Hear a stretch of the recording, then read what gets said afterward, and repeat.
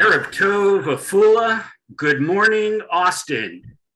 Dobre Večer in Kiev. My name is Wayne Firestone. I'm the host for American Israel Friendship League, and we are bringing you live a program as advertised from the Frontlines in Ukraine. What we didn't advertise at the time and certainly didn't know is that at the moment we would go live, that an air siren would go off at the very location where we're hopefully going to be bringing you back our panel of experts from Israel who, as volunteers and as part of a national mission, are in Israel.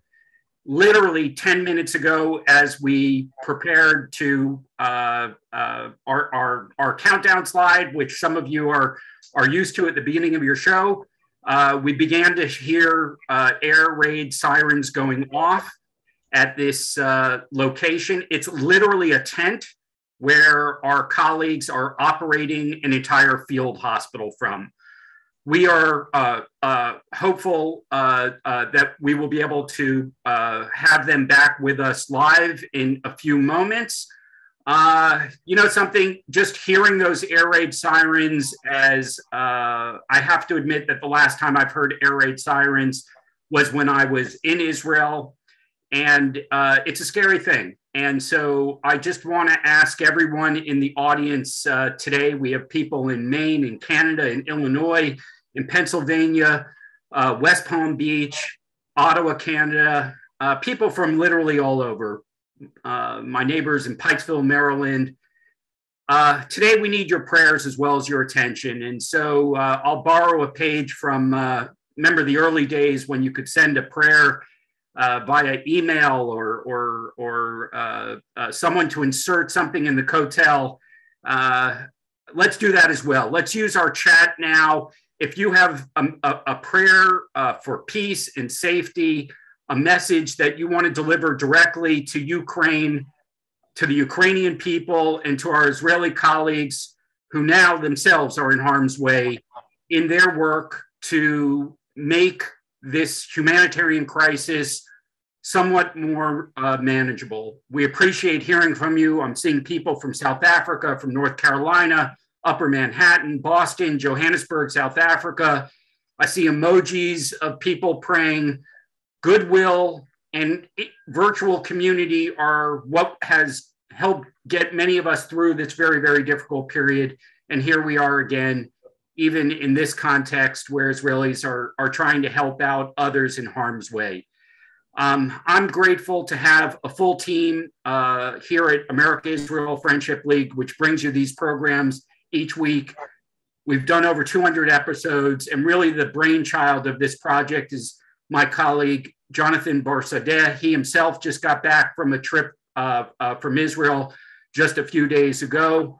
And we're sort of like the US mail service. I think that it doesn't matter whether it's raining or shining and snowing or we're always on. And we know that this story of the bond between American Israel friendship continues, and it has continued to show its versatility and strength even during this this new crisis that the world is confronting in Ukraine.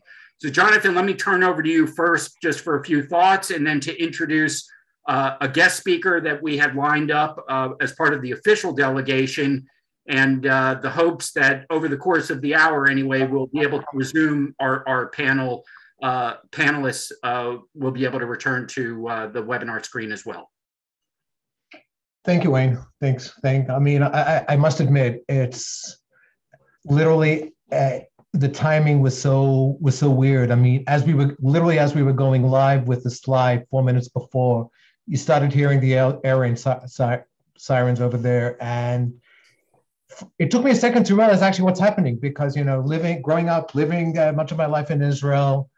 Air raid sirens is something, that is part of your life, going back to the Yom Kippur War, going, through the different wars, going through the intifadas, and, you hear the air raid sirens, and it's on Yom Ha'atzmaut, where you stand still in memory and commemoration, or you make a wild dash to the nearest shelter because of incoming, and all of a sudden you realize this is happening not in Israel, but actually it's happening in Europe. It's happening in modern day Europe, and things that you wouldn't have expected. You thought that 1945, the end of World War II, that's it. It stopped, and the craziness is still continuing. And it's gives you a sense of surrealism of this. We're living here in a crazy, crazy time period. And, bottom line is that, I was thinking, before this webinar, and it's sort of get a very dual type of sense over here. On the one side, I've got a lot of pride, but also a lot of sadness in saying this, in bringing this greeting for the panel and this webinar. And I'll start with the latter, with the sadness, because sadness, it's because of the circumstances that give rise to this subject matter: war, casualty, death, destruction. And, pride, because once again, the state of Israel is rising to the occasion to help, those in need, in the forefront. It's really hard to believe, that we're already over 2 months into this war that's defying all expectations. And, a war that actually, until the date started, everyone believed that it won't even take place. Nobody believed it's going to happen. A war that once it did start, everybody believed that it'll be over within a few short days, just with no destruction, little casualties, if any, that the Russian army will just steamroll over Ukraine. And, a war that where a TV comedian is leading his people in doing the unthinkable, where his one-line impromptu zinger at the beginning of, "I don't need a ride, I need ammunition," that kind of zinger is going to reverberate for generations.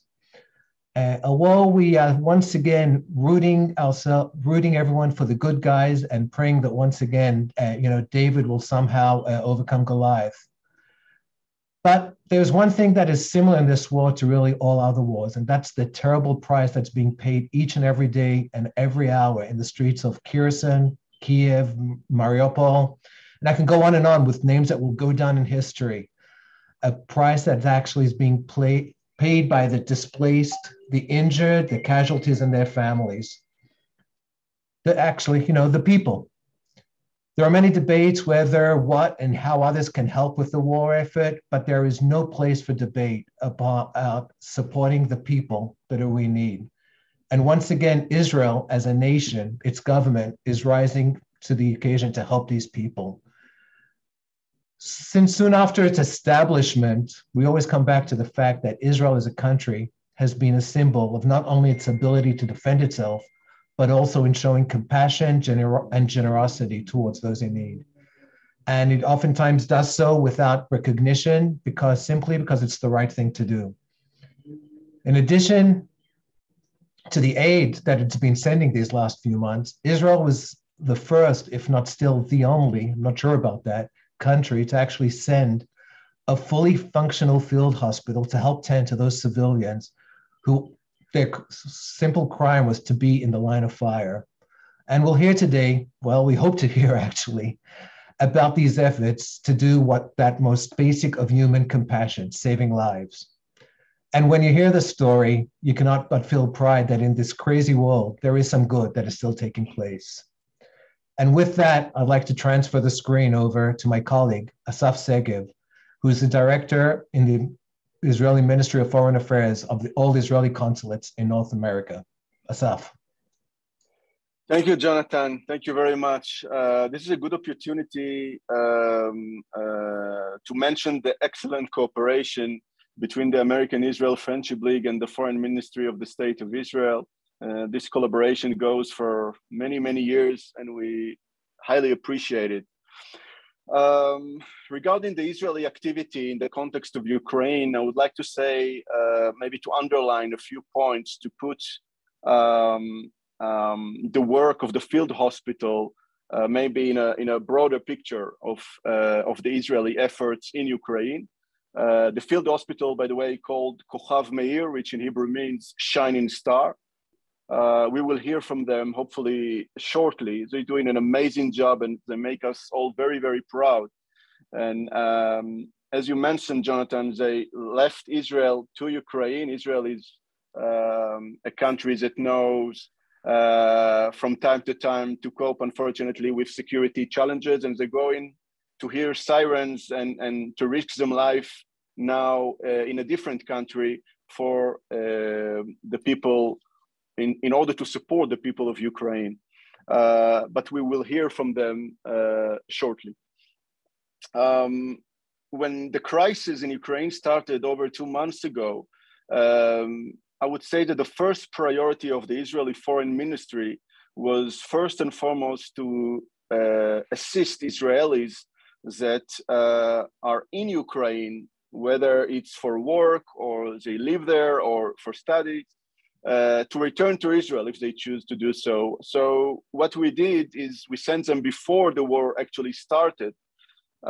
We sent them messages in every channel possible to convince them to return to Israel, because we, as many people around the world, we saw where this crisis goes. And we wanted to make sure that our citizens and civilians are safe. Half of them, there were a few thousands of Israelis and families over there before, just before the war started. About half of them left Ukraine because of our messages, strong messages to convince them to return to Israel. Half of them stayed when the war started. And then it was much more complicated, of course, but we assist them to cross the borders from Ukraine, eventually to arrive to Israel. And we send our diplomats to meet Israelis in the crossing points, in the borders between Ukraine and the surrounding countries, in order to assure that they are be able to leave Ukraine safely. Today, the vast majority of Israelis already left Ukraine and they are in Israel. During this process, there were also some very sensitive issues with families that were in Ukraine for the surrogacy process in order to bring children. And we also assisted them. We assisted to grandchildren of righteous among the nations that wanted to leave Ukraine and to come to Israel. We also assist the Jewish community, Jewish people who wanted to leave Ukraine. We assist them as much as possible to leave Ukraine and to arrive to Israel. And we also assist Jewish communities in other countries in this region that wanted to arrive to Israel. This is regarding Israelis and assisting Israelis and Jewish people in Ukraine.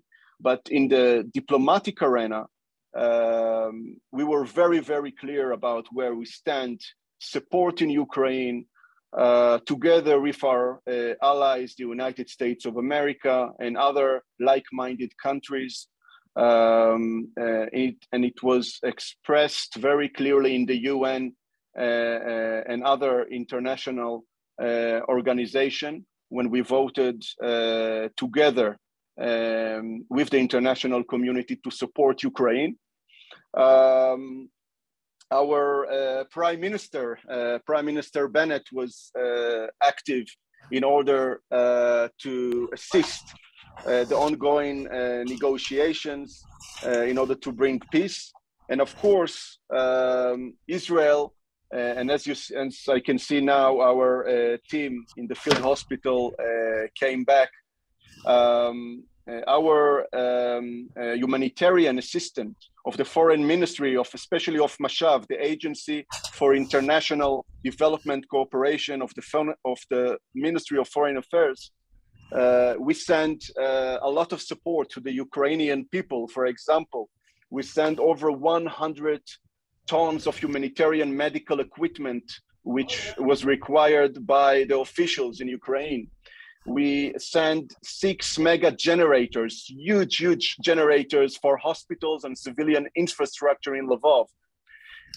We assisted to refugees at the border crossing. We provided and still providing food and medical supplies for cities under attack. And of course, as you can see now in the picture, the establishment of the field hospital within the territory of Ukraine. This is about 10 miles from the border of Poland.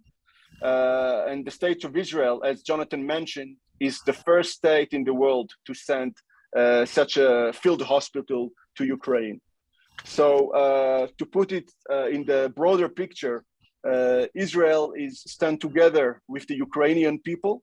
And now I will move the microphone maybe to them, our heroes in the field. Thank you, Asaf, and thanks to our colleagues at the Foreign Ministry for their work during many crises. We are delighted now to have back, and I'm going to start with Dr. Michal Mekel, who is the head of the Israeli delegation to Ukraine. I'll introduce each of our three panelists as I give them their sort of introductory questions, just so and shorten their bios. But I do have to say, in addition to being the head of the delegation, Dr. Mekel is also the deputy director of Rambam Hospital, where she's the director of endocrine surgery, following her studies at Technion and being a fellow at Mass General, affiliated with Harvard Medical School. I guess at Rambam, you've worked through a few sirens in your time. We were just commenting on the sort of irony of this, but as head of delegation, what are your thoughts at the moment, and tell us how you're feeling and how you're doing, your team. Hi, sorry for the delay and sorry for the alarm. We don't set the timing for that. Well, we did have in Rambam alarms, during wartime, but we do not have it during routine, whereas other places in Israel do. So for some of us, it is an experience to feel the life of even some of our families and friends in Israel. So we are the third delegation here. This hospital started to work about 5 weeks ago. There were 2 prior delegations. We arrived here a week and a half ago. We arrived in the hospital. The facility was already established. We came here 66 medical professionals. We arrived with 25 physicians and 20 nurses and other specialists and administration and logistics. I can say that from the beginning of this hospital, we saw over 5,300 patients here, and we're supposed to be here until the end of this week, and we look forward to see more and more patients and try to help as many as we can until we live. Well, thanks for being there, and thanks for explaining and being prepared for everything that would come with this kind of assignment.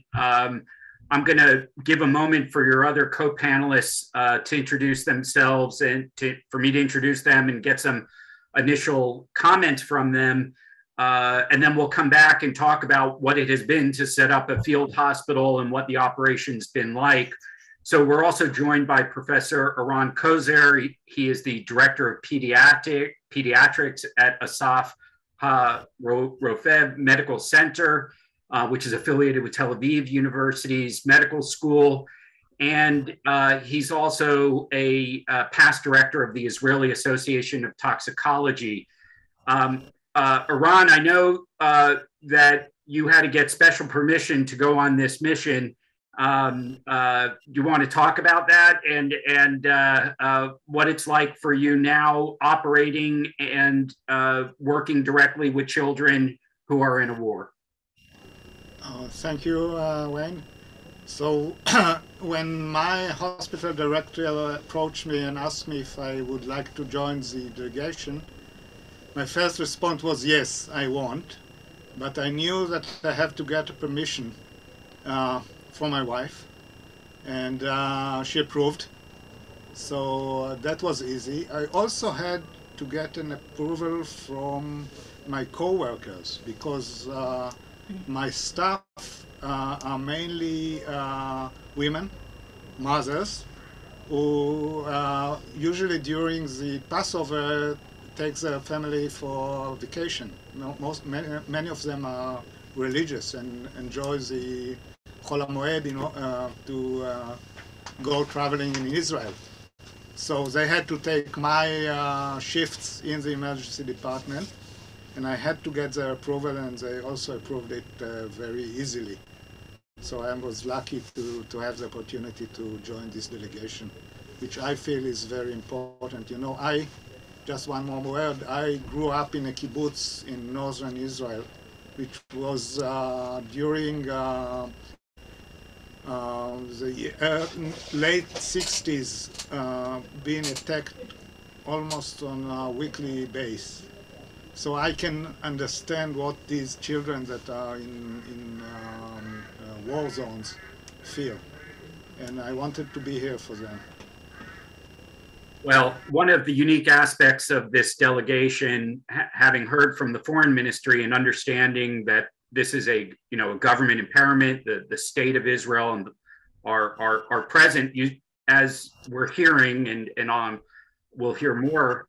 Each of the individuals here are volunteers, and they and their families have made the decision that this is a priority at this time, and it's really quite a testament both to the state of Israel and to the people of Israel about their presence. And I was so moved by meeting you in advance of this about your own personal motivations for your involvement in this delegation. So let me turn now to Professor Eldad Katsura. He's the director of the Gertner Institute of Epidemiology and Health Policy at Sheba Medical Center, which is also affiliated with Tel Aviv University. He's the deputy head of the humanitarian delegation to Ukraine. And indeed, when I think about this panel and your credentials, I mean, you've got world-class physicians that are operating in a tent in a field hospital with a great deal of uncertainty around it. There was a lot of noise earlier from the generators and from just some ambient noise in the background. And I'm wondering if you could share with us, Professor Katsura, what your experience has been like as on this delegation, and what kind of impact you think you're having on the local community. Okay, so first of all, we are all proud to be here, and I think that the Ukrainian people will remember us for many years, and as Jewish, we are obligated to help the Ukrainian people in their worst time.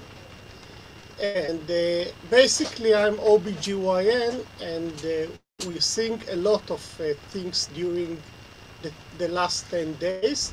I think what is unique here that we are it's a multidisciplinary teams. First of all, we are coming from all the health organization in Israel, all the HMOs, all the hospitals. We are physicians, nurses, other health professionals that came from everywhere in Israel.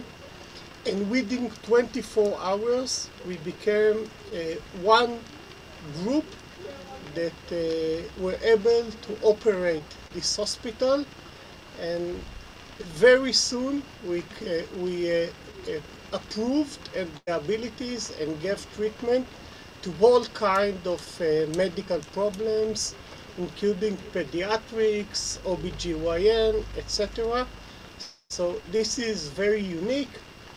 We saw very unique cases. For example, Dr. Kotzer will tell you about the child that we transferred to Sheba Medical Center from Kiev, and also we sent some patient to the big cities around us to other treatments, and we also made almost 40 operations within the last months in this village. So we are doing a lot of things, and I think that the people of this town, village, and this area, and West Ukraine and all Ukraine will remember the state of Israel for many years. Well, again, the messages coming through from our audience are of pride, are of concern, and a recognition that from Israel's very difficult security situation, being able to share not merely goodwill and good thoughts, which are terrific, but actual expertise and actual services on the ground is really remarkable. And so again, I'm just struck with the need to share that tremendous outpouring of appreciation and pride, frankly, that we're hearing from people around the world.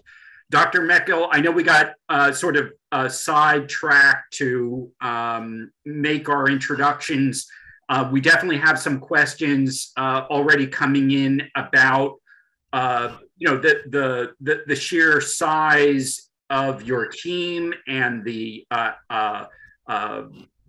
layout of the hospital, which I know we have a video which we'll show in a moment, but perhaps you could tee that up a little bit with just a little bit of an explanation of and I know there have been rotations, so if you could explain a little bit the history of this field hospital and the actual mission that you set out to attain. Yeah, so the hospital was established and started to work on March 22nd. First delegation arrived here just a couple of days before, and with between 65 to 70 medical personnel. The hospital was established in the area of a school. The entire hospital is built in tents in the playground of the school, and everything is being done here. The patients have like a flow where they go in. We have an emergency room, we have a triage, we have outpatient clinics with several specialties like rheumatologists and internists, orthopedics and general surgeon, and ENT and ophthalmology. We have pediatrics and OBGYN. We really give service to all, any aspects you would think of. And in addition, we use telemedicine if for certain specialties we do not have with us, such as, for example, dermatology. So we use telemedicine. We also have an admitting ward, which is built for 30 patients. That could be for adults as well as pediatric ward. We do here minor procedures. But when we have big procedures that would need full anesthesia, we do it in the local hospital just here nearby, where we collaborate with them. Professor Katorza mentioned that that people will remember us here. I think that in addition to treat the patients here, the local patients, the people from around and refugees, we also think that part of our mission is to try to give as much as we can to the medical people here in terms of training and guidance, and they appreciate it very much. Well, what you're describing is you do so in such a professional manner, and the fact that Israel has experience in setting up and going into theaters of war is something that is well known, but seeing how it is operating and who it is serving in this context is really quite it's a miracle happening before our eyes. So let's cue up the video that'll show people some of the operation of what you're doing day to day, and then we'll hear actually about some of the patients that you've already encountered. And some of the stories that are emerging between the Ukrainian and Israeli people.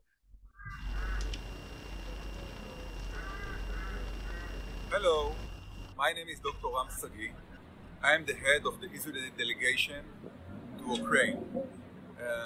I want to show you our field hospital, the Israeli field hospital in Ukraine, which started work at the 22nd of March, treated until now more than 2,100 patients. So let's start and see our hospital. These are the patients which are waiting that we will enter them inside the hospital. The first thing that they will meet is a triage. Here we have physicians, we have nurses that triage them, sort them regarding their condition. If they need to go to the emergency department, to the outpatient clinic, maybe to the pediatric division. So let's go inside the outpatient clinics where we can meet family physicians, nurses, and some of our consultants like ENT physician, ophthalmology, orthopedics, neurology, geriatrics, radiology. We have several consultants here. Due to the fact that the weather here is cold and sometimes rainy, you can see here that patients get blankets, hot things to warm them, and you can see that there is also a big waiting area that they can wait here in comfortable conditions until they get the medical treatment.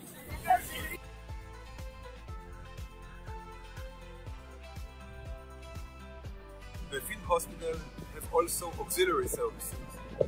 One of them is here, the radiology.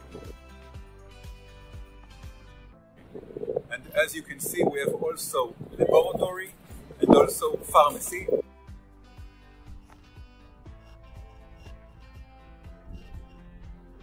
Another effort which you are doing here in the hospital is the training.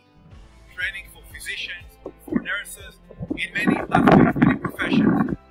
ATLS, ACLS, groups, or also personal trainings. And here in this tent, we have the options of advanced technologies of Shiba Beyond, which have advanced technologies in order to diagnose patients, but then also to treat the patients. Here we have the obstetric and gynecology section. We treat women which are pregnant for follow-up and also for a variety of problems. We also have the pediatric kingdom. The pediatric kingdom consists of two compounds, the pediatric emergency department and also a pediatric ward for pediatric patients. We treat them not only with medical treatment, but also with complementary treatment, including some toys, some beers, some lollipops. Right now we're inside the school. Here we have several wards. Wards for children, wards for females, wards for males. Here they get the treatment, hospitalized, and afterwards they will discharge to the community or to other facilities. The last effort, last but not least, is the mental health effort. And we have a psychiatrist and also psychologist which give mental health assistance for people that suffer from post-trauma. We give this assistance here in the field hospital, but also in a school nearby, which refugees stay there and get the treatment there.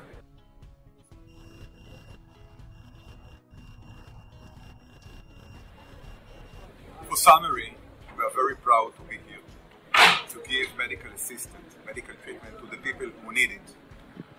Very proud to reach our hand for those who need it, and we do it with a smile and a lot of love and passion.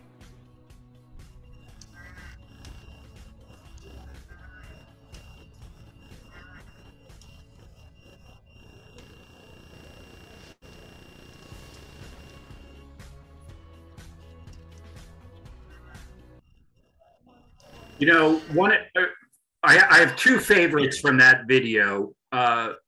One is just that last shot where you actually see the distinctions of what you would normally find in a hospital, let's say a physical hospital, a hospital that doesn't have to have alarm sirens going off during their operation, but you can actually see how even though it's temporary, even though it's in a field, that there are certain areas designated, and we could see all the supplies and equipment. It's not just merely saying this is radiology, this is pediatrics. And the second piece is pediatrics, seeing children both in the school and in your facility who during this very traumatic period are being aided by and supported by trained physicians. That is somewhat gratifying to know that there is that extra presence there. So, Professor Kozer, could perhaps share one or two of the stories of some of the children? What are you seeing? How are they reacting? And what are some of the kind of cases that have made a big impression on you? Okay, many of the children we see here are suffering from minor illnesses, you know, the regular pediatric problems of coughing, fever, diarrhea, etc. I would like to share with the audience a special case of a girl that we treated here. Her name is Dasha. She was injured in a bombing 2 weeks prior to her arrival to our hospital. And actually, I got a call from the pediatrician that was here before me, and he told me, you know, there is a girl that coming to the hospital just to see her, see if she is okay, and if she is stable, she will join our flight to Israel. But Dasha arrived after the flight already went to Israel, and she needed a medical assistant. So she actually spent here 5 days. She had severe injuries in both legs, and once she came here, she was frightened. She was in pain, and she arrived at about I think 11 p.m. at night with her mother, with an ambulance, to a place she never saw before. And at the moment she came, you know, 3 or 4 physicians stand around her with 4 nurses, and all the staff started taking care of her. And slowly, during her stay here, she became much more less frightened, less in pain, more happier, and she got the medical treatment she needed here. We couldn't, of course, give her the operate her here. She needed a more advanced treatment, and but she also got, you know, the physiotherapist help her sit, and then sit on a wheelchair, and then go out to the church. And we have a mental health pediatric nurse that connected her with her very nicely and helped her to absorb the situation. So I think she left our facility in much better state. I don't know if you have the video of her living. We do. Thank you for sharing that by way of introduction and for helping arrange for, we'll queue up the video now and let everyone see her.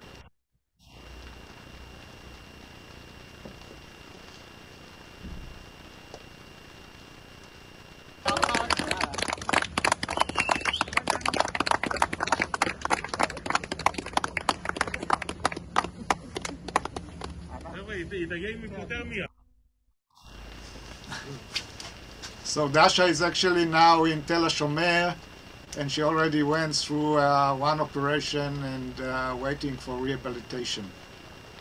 And looking great. Yeah, and she looks great and happy. Well, if I have one more minute, please. I will Yeah. share another case which is still evolving, so I'm not sure how it will end up.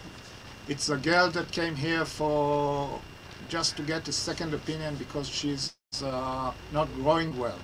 It's a 5-year-old girl that already went through several investigations. And during our routine checkup, we noticed that she has a significant heart murmur. We have an adult cardiologist here that performed a partial echo, which was, of course, pathologic. And there is an organization in Israel, I think it's an international organization called Save the Child's Heart. And actually, this organization, we connected this girl with this organization, and they will probably will be able to fly her to Israel for surgery. So wow. This is still evolving, so I don't know exactly how it will end up, but we are working on it. Well, it's not, I guess, surprising that given Israel's expertise in lots of different areas of the body medically, that you're going to come across patients who are going to have special needs that perhaps only can actually be serviced in Israel. Thanks, and we'll continue to hope and pray for her that does become a possibility. Professor Katorza, we have several questions already. I'm going to start moving into some of the questions, and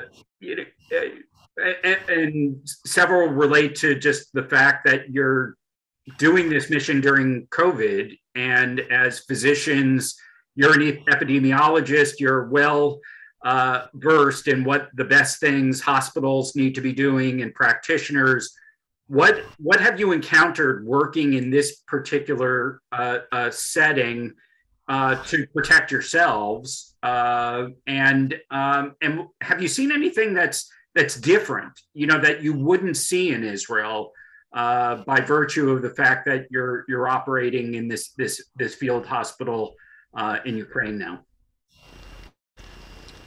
First of all, we are taking care and think very seriously about this situation of treating people that we don't know their COVID status.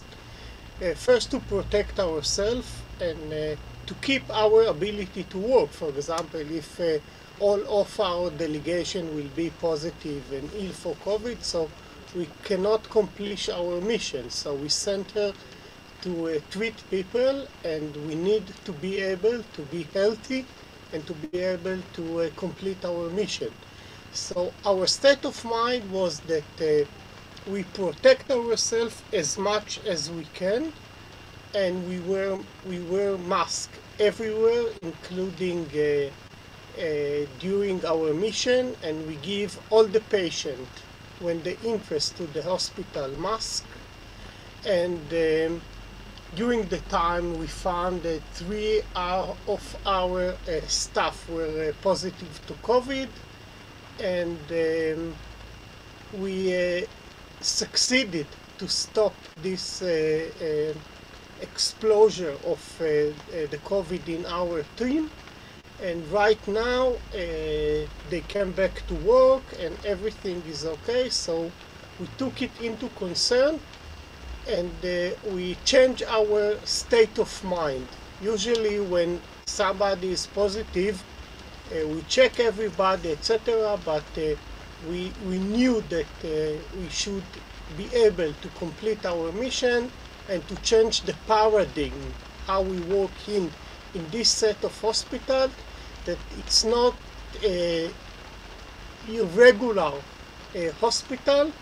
And I am happy to say that we succeeded, and right now we don't have positive staff, and we are doing all the mission that we needs to do, and that's very good, because in the first delegation almost half of them returned positive, and they had some problems to maintain their abilities to work during this situation, but we succeeded, and that's thanks to the staff that were very strictly to the orders, and we are happy about that.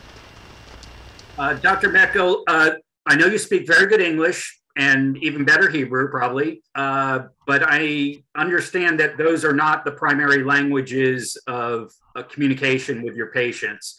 So can you tell us, we have numerous questions from people who are asking, what is the language that you're speaking in?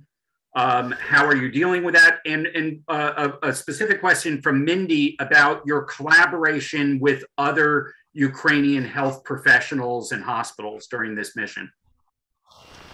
Okay, so I would say that about 70% of the people on our delegation speak either Russian or Ukrainian. So those are two different languages. And those that speak Russian, they understand more or less Ukrainian. So for those who speak either Russian or Ukrainian, it's okay. And because we have so many Ukrainian Russian-speaking personnel, we do manage. We also have professional translator, usually health professionals from Ukraine that come here to do translations. And of course, we use the other. So usually I would say with the pediatrics, so Professor Kotel that doesn't speak the language has a physician with him that does speak the language, and a nurse that does maybe, and a nurse that doesn't. So we manage. Regarding our collaboration with the health system here, so we got very, very good cooperation with the mayor of this town, and there is a local hospital here, and also with the hospital director. As I mentioned, we do our large cases operations in the local hospital, where we bring our the equipment that we brought with us. We bring it to the hospital, and we operate there together with the people there, again, in order to give them some training, some guidance, and also for the continuity of care for the people who would stay here once we go back to Israel. So we have a very, very good collaboration with them, and actually we hope that this is something we would maintain, because I think both sides can earn from that. Professor Katorza, we had a question about where the patients are coming from. Are they local? Are they refugees? Are they a mix? Are they coming from fleeing from different war theaters? Or are they more local and regional based? First of all, it's hard to know exactly where they come from. We estimate that around 75%, 80% of the people are local from this region, and around 20% are refugees from a far area around Lviv, or maybe western to Lviv. And in this delegation, we made a lot of efforts to be able to bring more refugees, and I'm happy to say that we succeeded. And in the last days, there were almost 100 refugees that came to our hospital from not in this region, from a city south to Lviv. And we spoke about the mayor of this village, and also with a senior journalist and local press and health services. And we are doing a lot of efforts that the people, the refugees, where they stay, will know about our location, our abilities. And we also send our transportation. We tell them, tell us where to go, and we send a driver with a bus or minibus, and we bring them here. And 2 days ago, early in the morning, we had 50 or 60 refugees that came, and it was very dramatic to see them. They were hungry, children far away, with pregnant women, and it's unique because the husbands stay in the world. And this is a problem of young women with children. They should manage alone without the husband, and they have their local health problem, the regular problem, and also some of them are pregnant and children problems. So it was very dramatic, and all of us, all the staff, were very emotionally to this situation. And we hope that during the last days that we stay here, many more refugees will come, and we'll be able to help them also.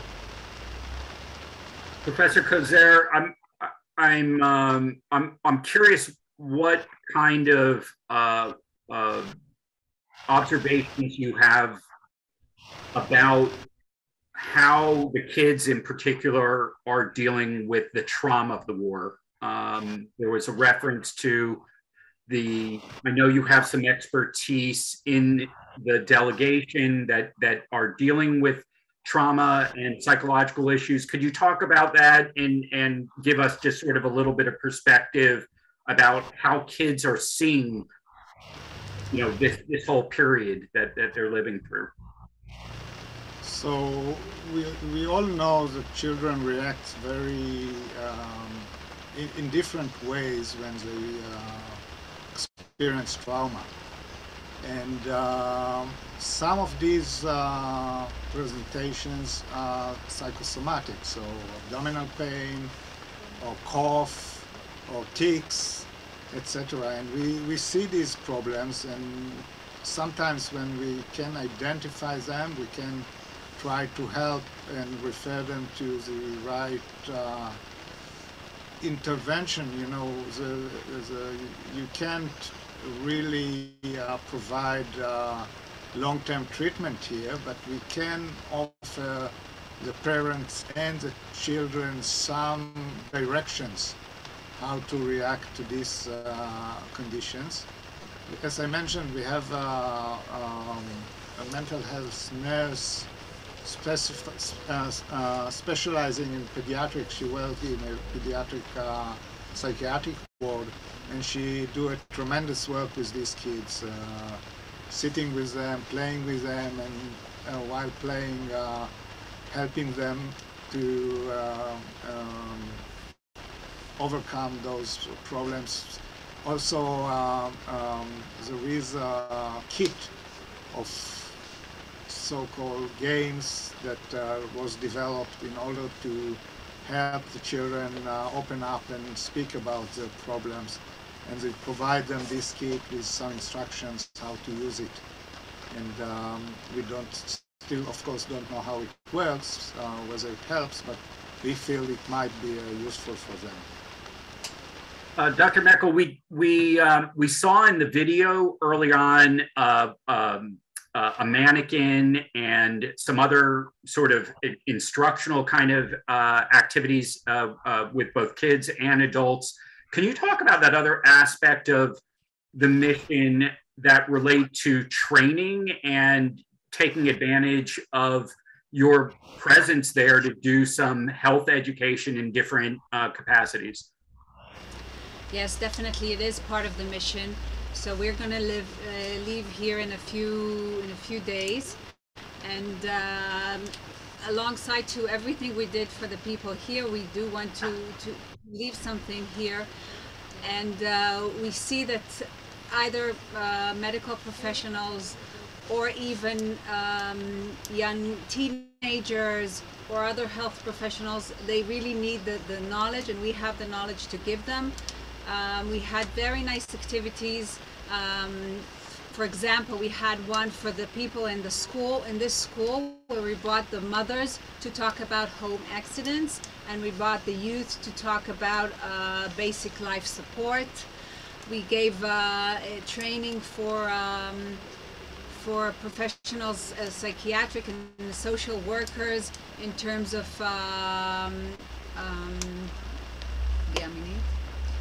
sexual abuse for people, maybe also for refugees. So we definitely think this is part of what we can do for them. And we'll try to maintain that even from long distance, because some of that you can do using telemedicine, and once we have the connections, we are going to try to maintain that part.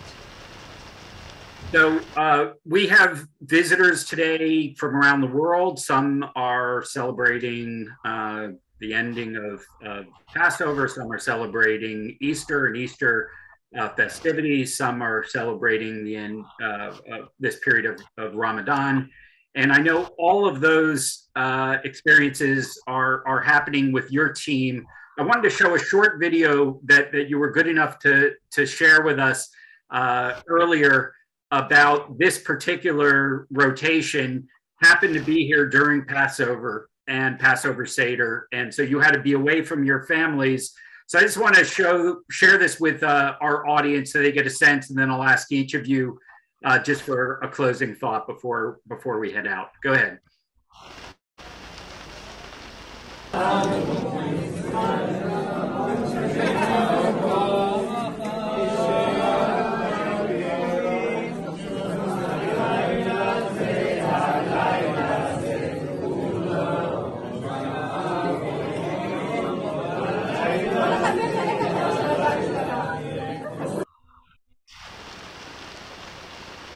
Professor Katorza, I'll begin with you. Just a minute on what this means to you personally, being a part of this delegation at this time. For me, it's a huge right to be here as a human being, as a Jewish, as a physician. You know, as you said at the beginning, Israel is the only nation that built an hospital for humanitarian reasons in the land of Ukraine, and for me it means a lot. It's a big say, and I think it will remain a legacy of what we did here to support to Ukrainian people during their very tough days, and everyone here that came for Passover sacrificed a lot in their personal life. You know, they left their families, their childs. It's a holiday, and they left everything and came here to work from morning to night, 7 days per week, and to give the much they can give. And I think that's a huge thing that we are doing here. Professor Kozer, I know the Israeli delegation is made up people of many different faiths. Have people been able to, in some way, take their own personal observance into account as well? I join Professor Katorza in what he says. I think for me it's a privilege to be here. I don't think a sacrifice. I feel that my feeling is that I was privileged to be here and to show my support and my empathy to the people of Ukraine and just the kids that I see. It's what the least I can do. Dr. Meckel, you said you're heading back in a couple of days with the conclusion of the mission. Could you just share what this has meant for you and what the legacy you think of serving in the name of, we never got to point this out at the beginning, but this field hospital is named for a certain Ukrainian-born Israeli leader that is iconic for many of us. So maybe you could close this out in her image. Yeah, so this mission is called after Golda Meir, which was born in Ukraine, and she established Mashav in the Ministry of Foreign Affairs. I think I do want to relate to the video. I think you saw there in the video the Seder, which was only 2 days after we arrived. And you see, we look like a family celebrating the Seder.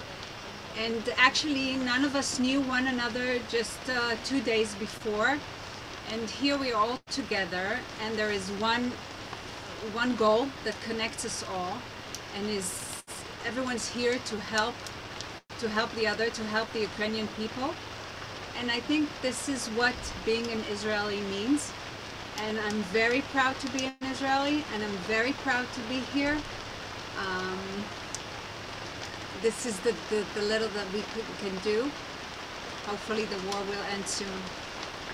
Well, you've done more than a little, and you've really lifted up for us today a remarkable instinct, I would say, of the Israeli people.